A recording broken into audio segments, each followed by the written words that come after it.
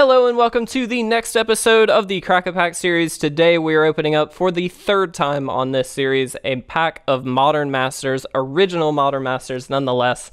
Considered one of the best draft formats, I think, for a long time as far as actual printed sets. Probably still is, let's be honest. It was really good. The power level of cards in here is by far, I think, one of the highest in any set, honestly. And I could be incorrect in saying that. That could be a little bit too far, but it's just so good.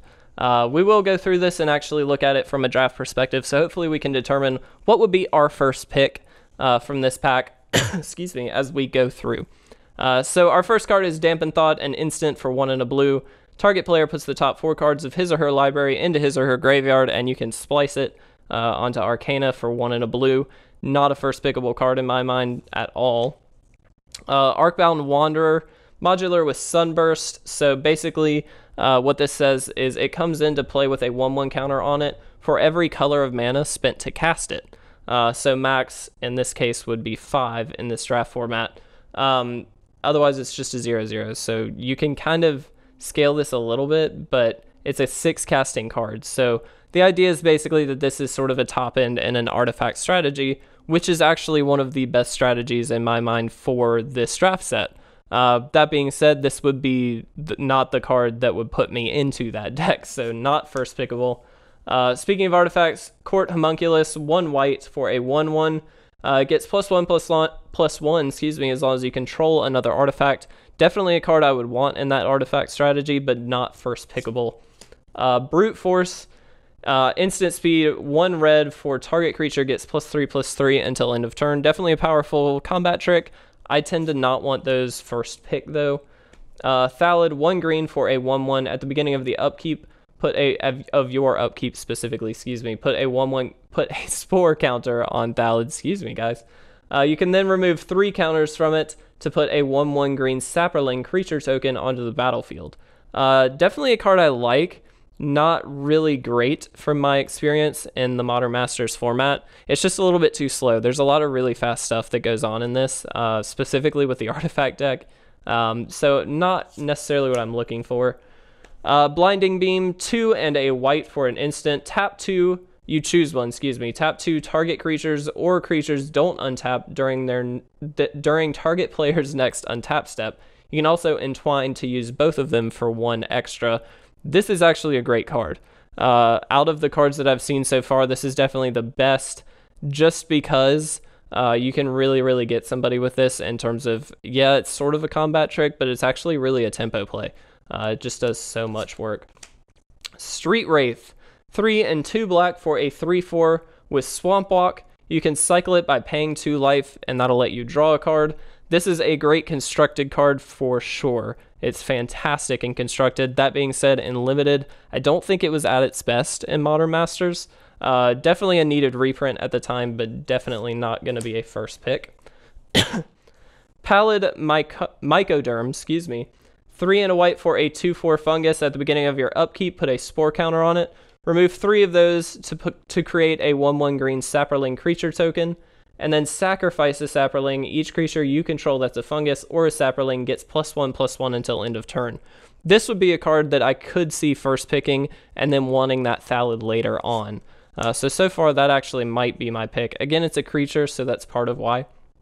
Bone Splitter, 1 cast artifact. Equip creature gets +2/+0 and you can equip for 1. Definitely a great card. It does a lot of damage. Not first pickable, but definitely something that in a creature deck you would want. Sporoloth, Ancient. So at the beginning of your upkeep, put a spore counter on it. Creatures you control have removed 2 spore counters from this creature. Put a 1/1 green Saproling creature token onto the field. It is a 4/4 for 5, 3 and 2 green. This definitely puts me in more than the Mycoderm does, so I would pick that over the other one. Our first uncommon, Auntie Snitch. 2 and a black for a 3/1 Goblin, which is a good tribe in this set. It can't block. It has Prow. For 1 and a black, you may cast this card for its Prow cost if you dealt damage to a player this turn with a Goblin or Rogue, which oftentimes in the Goblin deck you will do. Whenever a Goblin or a Rogue you control deals combat damage to a player, if this card is in your graveyard, you may return it to your hand. again, great. Recursion, the Goblin Tribe is definitely a strong one. Probably, I would say, stronger than the Fungus, Thallid kind of tribe. So definitely consider that. Lightning Helix, a red and a white, for an instant, deals 3 damage to target creature or player, and you gain 3 life. Hugely powerful removal spell. It's a gold card, which definitely makes me want to shy away from it as a first pick. That being said, though, it is very, very good. Stir the Pride, 4 and a white for an instant. Choose one. Creatures you control get +2/+2 until end of turn. Or until end of turn, creatures you control gain whenever this creature deals damage, you gain that much life. You can also entwine this as well for 1 and a white. Definitely a great card in a go wide strategy, which the Fungus deck definitely goes for that. I would say not going to be the card I want to first pick, but definitely strong. And our rare is Blood Moon, funny enough. So this is 2 and a red for an enchantment. Non-basic lands are mountains. Hugely powerful and constructed, very terrible and limited, without a doubt. It's just not good enough. Tar Pitcher is our foil, 3 and a red for a 2/2. Sacrifice a goblin. It deals 2 damage to target creature or player. A card you would definitely want in the Goblins deck, without a doubt. That being said, I actually think my first pick might be the Snitch.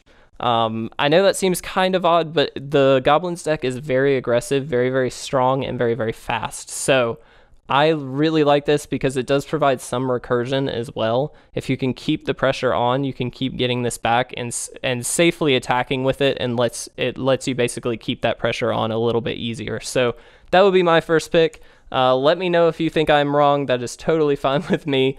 But with that, I think I'm going to get out of here. Guys, if you enjoyed this episode, make sure to leave a like or a comment down below. And make sure to subscribe if you want to stay tuned for all of our episodes that come up 3 times a week. But with that, guys, thank you so much for watching.